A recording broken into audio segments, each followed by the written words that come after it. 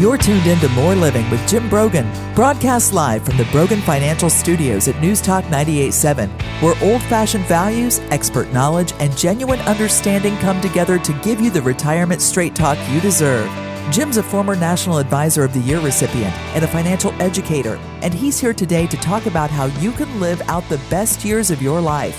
Jim and the Brogan Financial team have been helping retirees and pre-retirees across the Southeast for over 20 years in their pursuit of financial independence. You can reach them during the week at 865-862-6800. So sit back, relax, and get ready to learn, because More Living with Jim Brogan starts now. Happy Saturday, East Tennessee, and welcome to More Living with Jim Brogan, where it's all about living the best years of your life your way. This is News Talk 98.7 WOKI, and you know, since 1994, we have celebrated the life and legacy of Dr. Martin Luther King Jr. Every January. His impact on the United States and the world as a peaceful advocate for civil rights is just as impactful today as it was when he gave his famous "I Have a Dream" speech in 1963. The study of our history is so important because it provides context. Many of our present cultural and political issues are not new, but rather are unresolved issues. Celebrating and understanding Dr. King gives us an opportunity to reflect. And then in February is Black History Month. So we're going to talk about how far we've come and how we can move forward in today's society. Our guest today is Reverend Renee Kessler. She is the president and CEO of the Beck Cultural Center here in Knoxville and has been working with the organization since 2014. She is an alumna of the University of Tennessee. She is a graduate of Leadership Knoxville and is a member of the Tennessee Chancellor Association program. She has been involved in numerous nonprofit, faith-based, and community boards throughout her career. So we're honored to have her on the show today to talk about Dr. King and to talk about the Beck Cultural Center. Renee, welcome to More Living. It's great to have you with us. Well, thank you so very much. I'm honored to be here. It's great. So talk a little bit about the goals and the vision for the Beck Cultural Center. Talk about your mission here in Knoxville. Thank you. Well, you know, Beck has been around since 1975. And Beck is really a result. Many people have heard a lot of conversation today, perhaps remembering the words urban renewal. So if you're familiar with urban renewal here in Knoxville, particularly as it relates to some of the development that's happening today, it's not unique to Knoxville. Urban renewal is a federal program that was happening throughout the country. And indeed, it was a part of the history of Knoxville. In Knoxville, urban renewal is going to go from 1959 to 1974. And many blacks would term it urban removal because it literally almost wiped out the history of the black community and its locations. And that's how Beck was created. So the people began to look at their community and how it had been uprooted. Again, the federal program was intended to remove blight and slum, and we like to say the wrecking ball went too far. Notwithstanding, as the community began to reflect on all of the upheaval they had just undergone, they began to talk about how if we don't begin to preserve and conserve this history, it's going to be almost as though it never existed. And so the people began to bring their artifacts, their history, and all of their memorabilia to a place, a home, which was once occupied by James and Ethel Beck. And so bringing all of those amazing artifacts and memorabilia and antiquia that spoke to their history, they said, we need a place to preserve this. And so hence the Beck Cultural Exchange Center. Really, it was the People's Project, and it was their way of preserving and conserving Black history and culture in East Tennessee for generations to come. And here we are almost 50 years later, and we're still going. And interestingly enough, Beck is a repository as designated by the state of Tennessee for Black history and culture in East Tennessee. And absent of Beck, There's no single Black history and culture museum in East Tennessee doing what we do. So we're very proud to be in the heart of Knoxville, our beloved community, sharing the history and continuing to tell the stories. Really, Jim, I'd like to say, unsilencing the voices of history. Now, you've been involved in numerous nonprofits and faith-based and community boards, as I kind of mentioned there in the intro. What led you to becoming part of the leadership at the Beck Cultural Center? Well, I think I'm unique in that I am a native Knoxvillian, born and raised in Knoxville. And so I'm very rooted in the history and in the culture. And to be quite honest, I love Knoxville. And so my life has always been rooted in community and giving and supporting. And so it's natural then that I would find those organizations and groups and institutions who share that common goal of, I like to say, leaving this world better than we found it. That's my goal in life. And certainly that's our goal at the Beck, is really to leave it better than we found it. And so I've always been intentional about the organizations that I've been a part of, those organizations that are intentionally doing great things to support our community and to make it better. Likewise, at the Beck, we are doing work that we hope is not only leaving our community better, but helping us to grow and be a better community. Our guest today is Reverend Renee Kessler. She's president and CEO of the Beck Cultural Exchange. And the Beck Cultural Center, Renee, houses a museum. Mm-hmm. What types of items can visitors see in the museum? Well, thank you. We are very proud. Beck boasts over 50,000 artifacts that speak to Black history and culture. And particularly a great deal of those artifacts speak to local and regional Black history and culture. And what makes us unique is that we do have an archival studio where we house most of these antiquities. And to be totally honest, Beck has unique items, many of which you will only find in the Beck Culture Exchange Center. In other words, you can look all over the world. We have a large book collection, and many of our books are about authors that you can't find anywhere else really in the world except at Beck. For example, let me give you a good example of the kind of books that Beck hosts in our archives. I don't know if you know, but here's some history for some of your listeners who may be interested in this, particularly as we talk about math and finances and financial education. Math was a big deal in education. And you may remember a gentleman by the name of Chancellor. Mr. Chancellor, in fact, the whole Chancellor family, you might recall the Chancellor YMCA is named after the Chancellor family. But from the mother to the father to the sons, we actually have a book that Charles Warner Chancellor wrote, a math book. He was an extraordinary mathematician.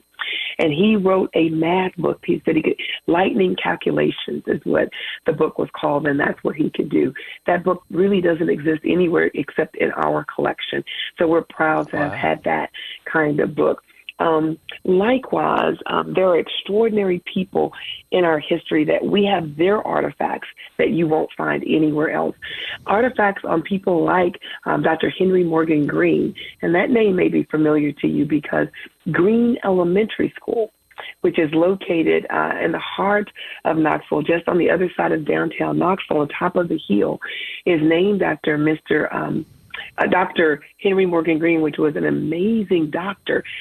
Amazing in that he actually discovered the cure for a disease called pellagra.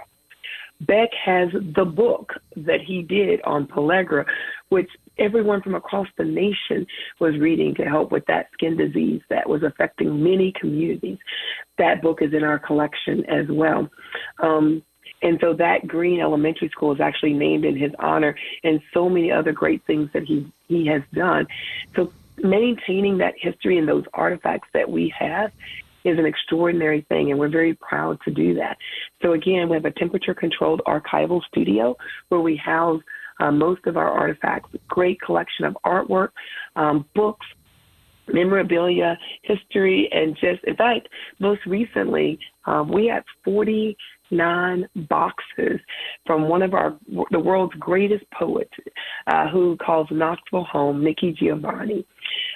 She shipped 49 boxes here to Knoxville. She had a driver bring those here with her collection so that it could be preserved here at the Beck Culture Exchange Center. That's the kind of things that happen all over the country that takes in those kinds of archives. So it's a treasure trove.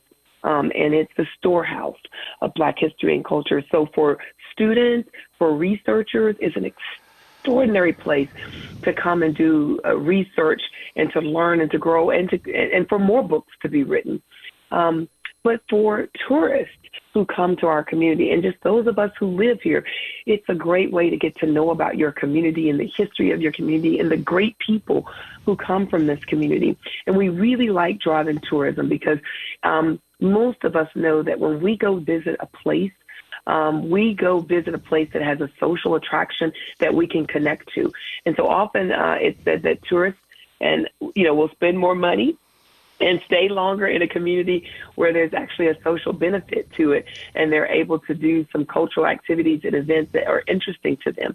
So we like to think that the Beck Culture Exchange Center is helping to drive tourism because people want to hear and know this rich history. And I don't know when we will get to this, and I'm hoping that we will, because a lot of people are holding their breath and waiting for the world-renowned museum that we're going to be opening very shortly. We've already broke ground on it, and our contractors are beginning construction on the new Delaney Museum at Beck that will open. And so in honor of Buford Delaney and his family.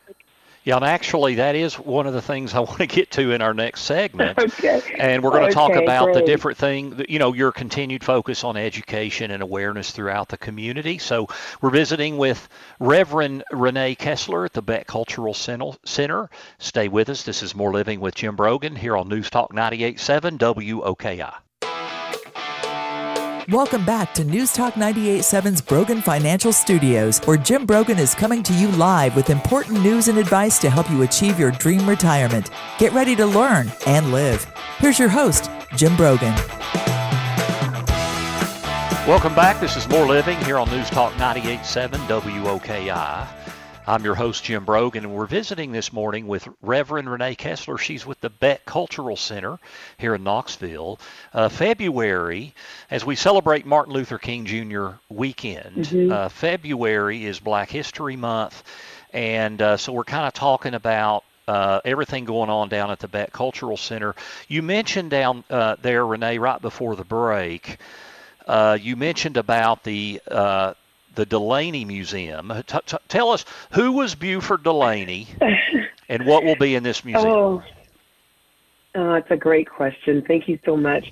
Buford Delaney, I believe when we write the history books, we're going to say he was among the greatest artists ever. Now, many people today will say he is among the greatest artists of the abstract artists of the 20th century, but I do believe history will say that he is among the greatest artists that history's ever known. Not only because of his incredible work, but just his incredible legacy that he has left us to learn. Buford Delaney, born in 1901, born right here in Knoxville, Tennessee, will go on to become this extraordinary artist who will move through the Harlem Renaissance up in New York. He'll go through Chicago. He'll go to Boston, and then he'll make his way to Paris, France, where he will be interred. That's where he'll be his final living stop. But Knoxville is home. He'll be born to John Samuel and Delia Delaney here in Knoxville. They will have 10 children. Only 4 of the 10 children will survive till adulthood, and the rest will not make it. And much of that's going to be due to poverty, sickness, disease, malnutrition, things like that are really plagued a lot of very poor families. So we're talking about an extraordinary artist that came from very humble beginnings. But his mother, who was a great matriarch, really encouraged and inspired not only Buford, but his younger brother Joseph, who was born 3 years later. in 1904 to really use the gift that they have been given and start to work on drawing and art. And so, as it turns out, Buford, the father will pass away in 1919. And that's a very volatile year in history here in Knoxville, because that's going to be the summer of the race riots here in Knoxville. And it's not just in Knoxville, but it will be across the country. In fact, we'll have more race riots during that period in our history. And it'll be so volatile with lynchings and so forth that they'll term it the Red Summer.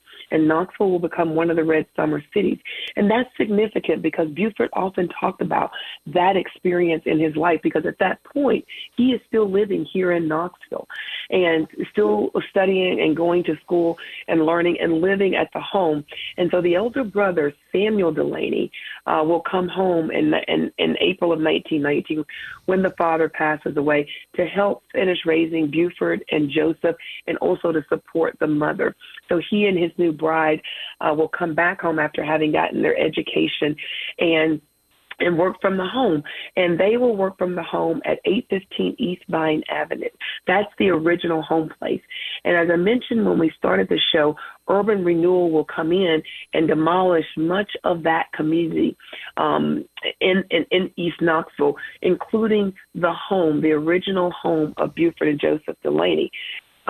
Many times the house was dubbed as the business, and likewise it did that when Samuel came back home. Like his father, John Samuel, he would become a barber. So many people in Knoxville will remember Mr. Delaney, Mr. Samuel Delaney, their barber. And he had the barbershop at the home. And then eventually he will purchase the house at 1935 Dandridge Avenue, and the barbershop will become the full shop there in the home. He'll move Delia, the mother, to the larger home after Buford and Joseph will go off to pursue their art career.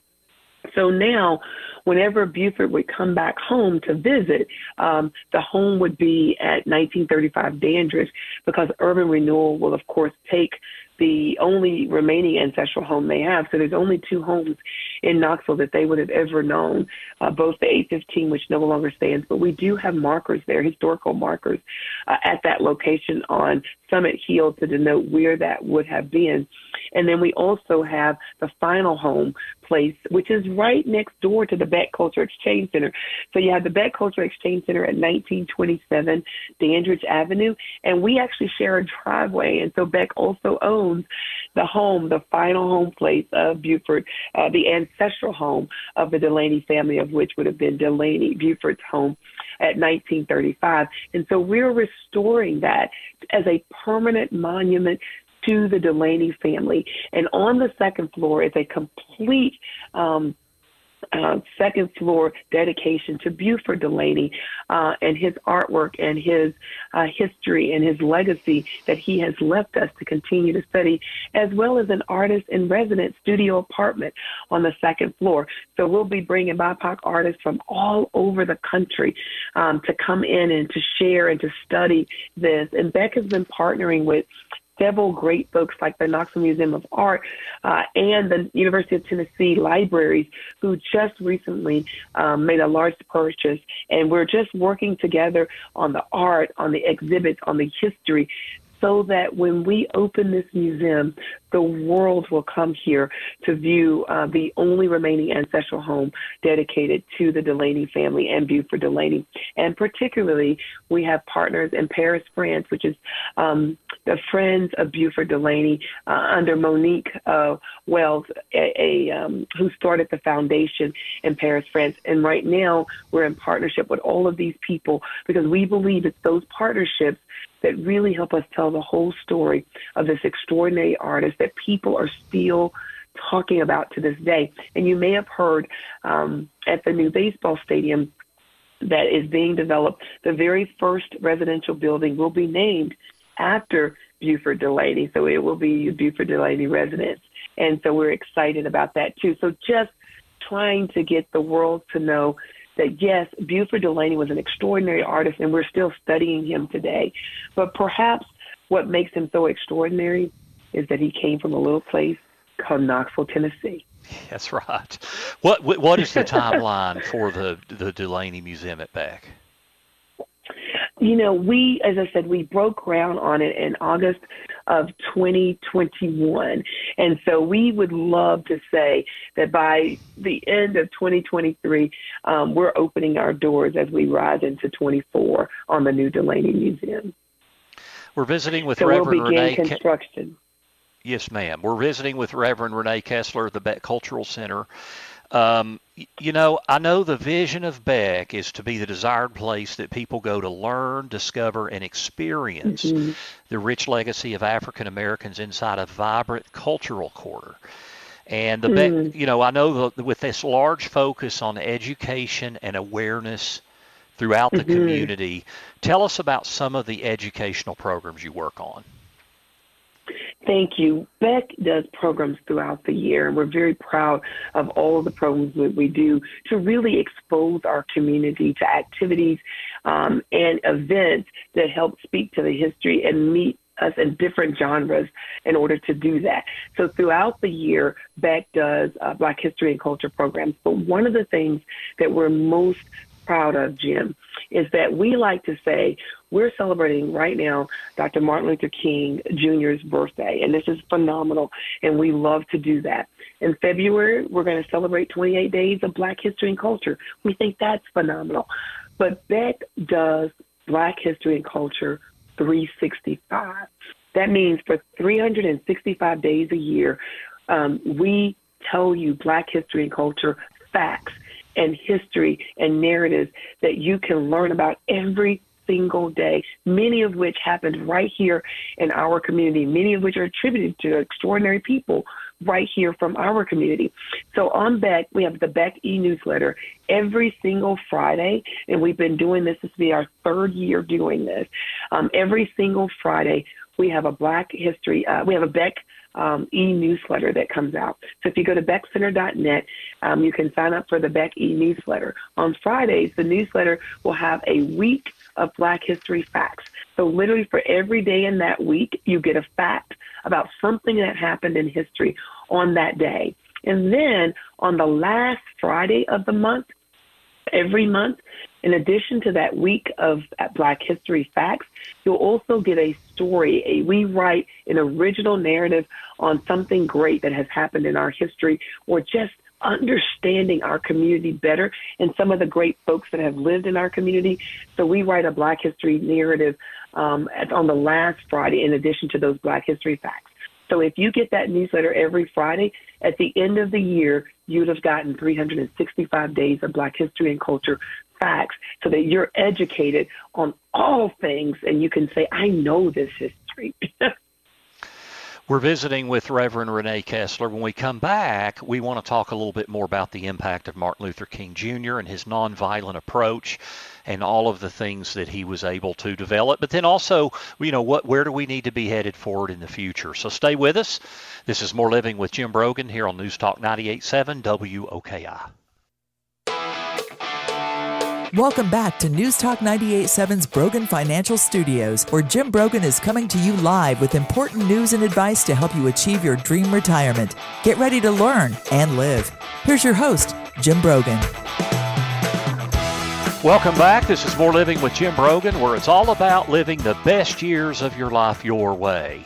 This is News Talk 98.7 WOKI. You can catch us every Saturday, 9 to 10 a.m. and again from 3 to 4 p.m. All of our shows are also podcast on our website. If you go to broganfinancial.com, click on radio. You can also go to YouTube and type in More Living and listen to our podcasts. We're visiting this morning with Reverend Renee Kessler. She is with the Beck Cultural Center on this Martin Luther King Jr. weekend, as we will be celebrating his birthday Monday. And Renee, Martin Luther King Jr.'s nonviolent approach to achieving equal rights for Black Americans earned him the Nobel Peace Prize in 1964. King is renowned for his masterful oration skills, I guess you could say, most memorably in his I Have a Dream speech. Can you discuss with us Dr. King's impact on where we are now and even maybe where we may be headed? Yes, absolutely. I think the first thing I have to say about Dr. King is that we have to be very careful about how we remember him, because I would imagine that as extraordinary as he was, it was never about him. And I don't think he would want us to just remember Martin King, the man, but rather the mission. Because indeed, he was the face of the movement. Indeed, he was the voice of the movement. And indeed, he had the heart of the movement. But I also believe there were many people, many. And what he did was extraordinary because of the force that he had surrounding him and with him and beside him and behind him. And so I think it's very important that as we remember Dr. King, that we remember the legacy of Dr. King and the movement and the people who were in it, because I think that's how we honor him. And I think that's what he would want, that it wasn't about him, the man, but it was about the mission. And I also believe that it wasn't an accident or a coincidence that, I say this because I remember C.T. Vivian saying this when I first met him. He said, Reverend, he said, it's not an accident or a coincidence that all of the leaders of the movement, the civil rights movement, were ministers of the gospel. He said, because we understood it was a spiritual warfare that we were fighting. And I think that when you think about the movement and many of the greats in the movement, they were ministers of the gospel. So when you talk about Dr. King winning the Nobel Peace Prize, what you're really talking about is a man who also had the heart of God. And in that comes peace. In that comes love. In that comes compassion. And so we fight differently. When we are believers, we fight differently when we are children of God. It's a strong fight. It is nothing weak about it, but it is always a fight that honors God. And so I think that's what we remember, and that's why it's so important the way the nonviolent movement moved. It was moving in sync with and in harmony with the belief system on their principles in which they stood. Likewise, today I see there are many ministers of the Gospels who are still carrying that torch, or people who have strong faith, whatever their faith might be, that's leading them. And I think that's that charge for nonviolence and peaceful resolution. And also, yeah. Mm-hmm. I just think that's remarkably well said. What do you think Dr. King would say about where we are today? I think in so many ways, just like many of us today, we look at history and say, wow, we have really come a long way. And then you look at where you are and where you want to get to and where we need to be, and you may just sit back and say, wow, we have a really long ways to go. So I think that it's a positive. I think you can't help but say positive and point to some amazing positive milestones that we have made today versus Dr. King's time in the civil rights movement yesterday. But then I think you think about some things. Have we gone back in some areas? Is there some things we could do better? And there are some things that we still haven't begun to address. So I think what I want to say and what I think he would say is the work continues. The fight continues. So I think that we have to keep getting better until we can unpack all of the layers that systemic issues have been embedded within our history that we've not unpacked to its fullest. Renee, do you have a favorite Dr. King quote? Gosh, I do. There's so, as the preacher of the gospel, I've preached his sermons. So many of my favorite ones. I want to say a quote, but I have to tell you this.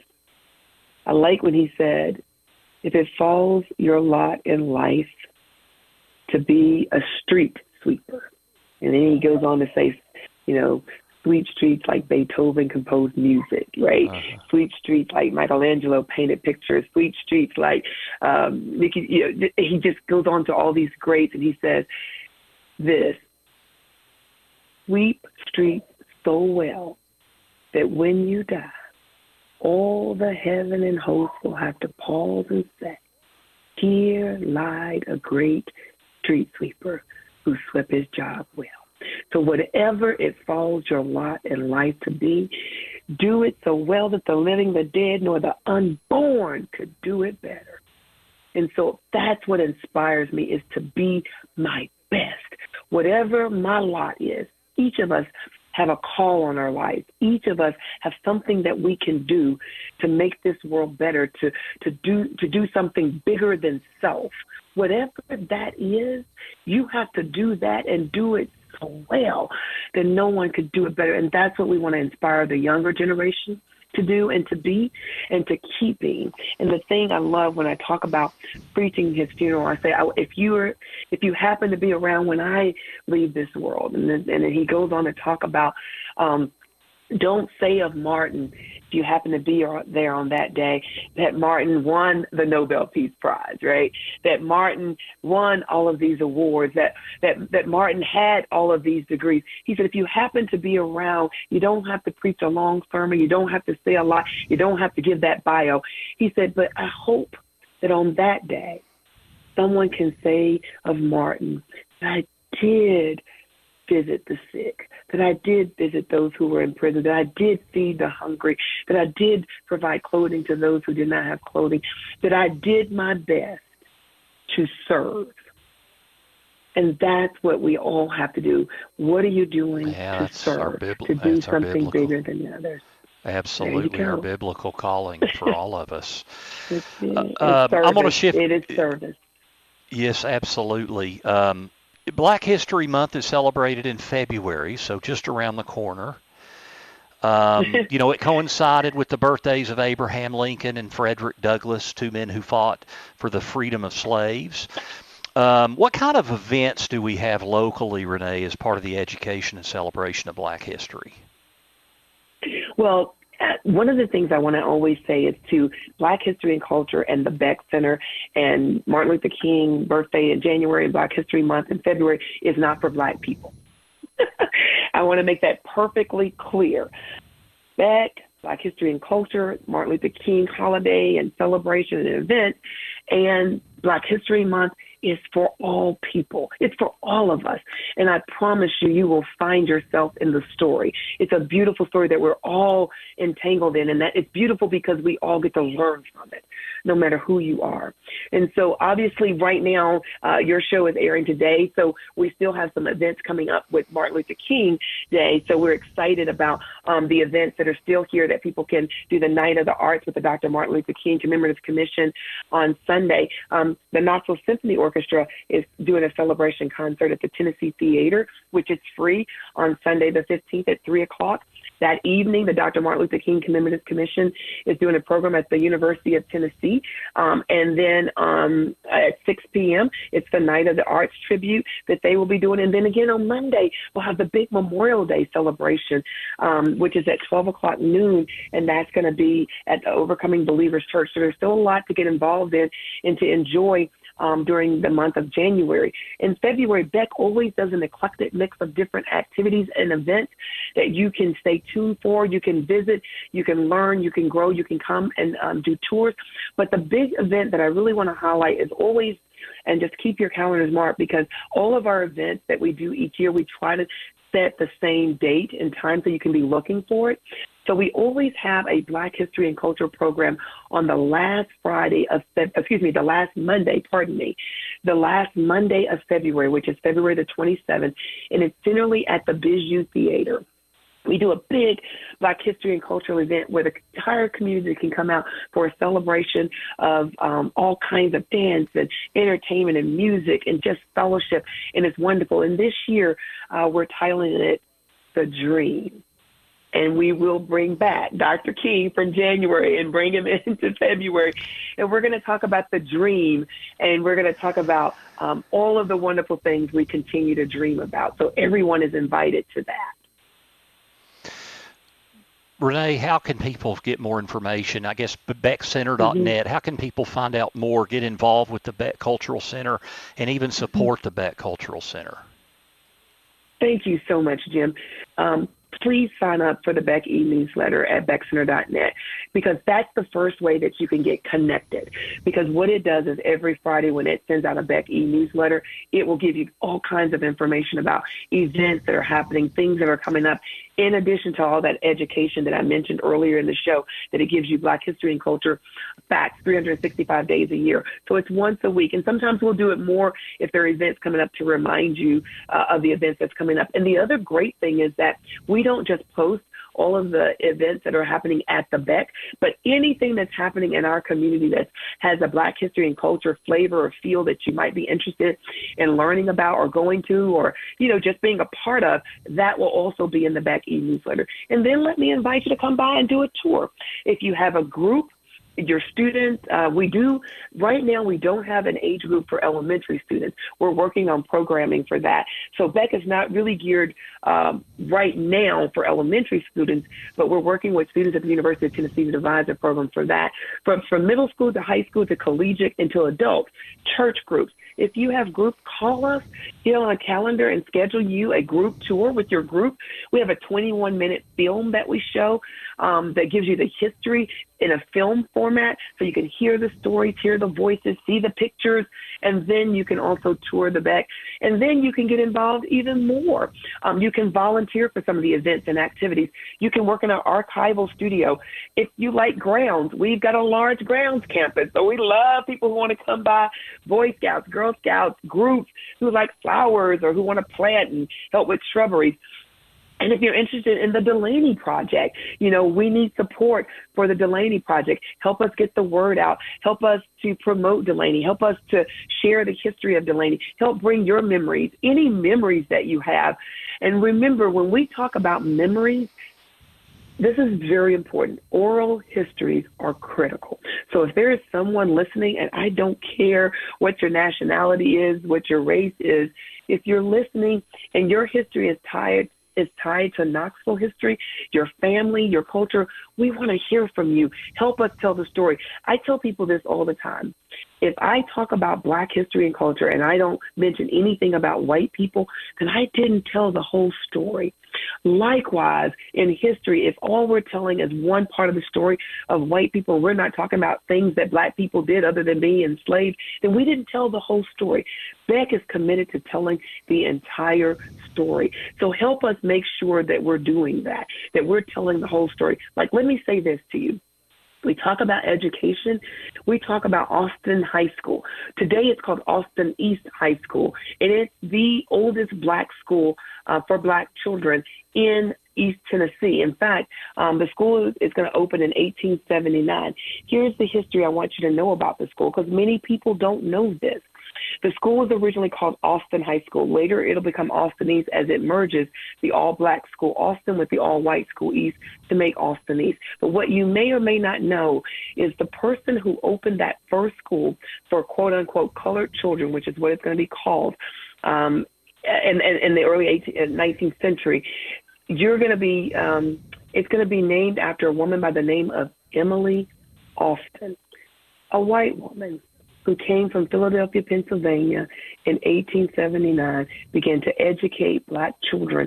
And then when she realized there was no high school for Black children in Knoxville, raised the money, came back to Knoxville and opened the first school for Black children in East Tennessee, Austin High School, named after a white woman, Emily Austin. So history must be told, but the full story of history with all people included. Well, Renee, your energy and enthusiasm is really something and very contagious. Thank you so much for taking time to be with us this morning. This is Reverend Renee Kessler. She is the president and CEO of the Beck Cultural Exchange. Thank you so much for taking time out of your schedule this weekend. What an honor, and thank you for what you do. Absolutely. That's Reverend Renee Kessler as we celebrate Martin Luther King Jr. Day this weekend and really the whole weekend, and also Black History Month in February. When we come back, we'll have our Dollars and Cents segment. We're going to talk about covering the rising healthcare costs in retirement. So stay with us. This is More Living with Jim Brogan here on News Talk 98.7 WOKI. Welcome back to News Talk 98.7's Brogan Financial Studios, where Jim Brogan is coming to you live with important news and advice to help you achieve your dream retirement. Get ready to learn and live. Here's your host, Jim Brogan. Welcome back to More Living here on News Talk 98.7 WOKI. Again, want to thank Reverend Renee Kessler of the Beck Cultural Center. You can go to beckcenter.net to find out more information. It is time for Dollars and Cents. Want to be sure you are getting the most out of your retirement? For all the years of your retirement? That's the primary goal of More Living with Jim Brogan and our Dollars and Cents segment, where we provide you with an important financial tip that will help positively impact the quality of your life in retirement. And now, here's Jim with this week's Dollars and Cents tip. One of the highest expenditures in retirement is health care. So finding ways to optimize your spending on health care can help protect your retirement finances for the long run. Believe it or not, in 1960, healthcare spending as a percentage of U.S. GDP was 5%. It is now, at least in 2020, spending hit almost 20% of U.S. GDP. So as a percentage of our economy, it almost quadrupled in the last 60 years. Healthcare. Now, one of the things you want to remember is, when the average retiree at age 65 is going to spend close to $350,000 on their healthcare expenses over the rest of their lifetime. Now, that includes their Medicare premiums and things like that. It does not include any long-term care costs. But the reality is you don't have to write a check for that at age 65. It is planned into your monthly and annual budget. But it's a very important spending category, so you really should be building this into your income plan. And then be sure that you're aware of the long-term care potential. 7 out of 10 people age 65 are going to need long-term health care, which means you can't live completely independently and need help. So fitting this into your income plan is critically important as you approach retirement and then as you live through what should be the best years of your life. Thank you for tuning in this week. Next week, we're going to have Dr. Harold Black from UT's Department of Finance, former department head, and we're going to talk about the economy and the outlook for 2023. So thank you for being with us. Thank you to Chris for engineering the show. Thank you to Jill for producing the show. You're listening to More Living with Jim Brogan, only on News Talk 98.7 WOKI. The views expressed by Jim Brogan and his guests are not that of Cumulus Media. Any discussion of financial, legal, and tax planning strategies is not intended to be individualized advice and is general in nature. Always consult with your advisor for advice specific to your needs. This program's content does not represent a recommendation of any particular security, strategy, or investment by Jim Brogan or Brogan Financial Incorporated.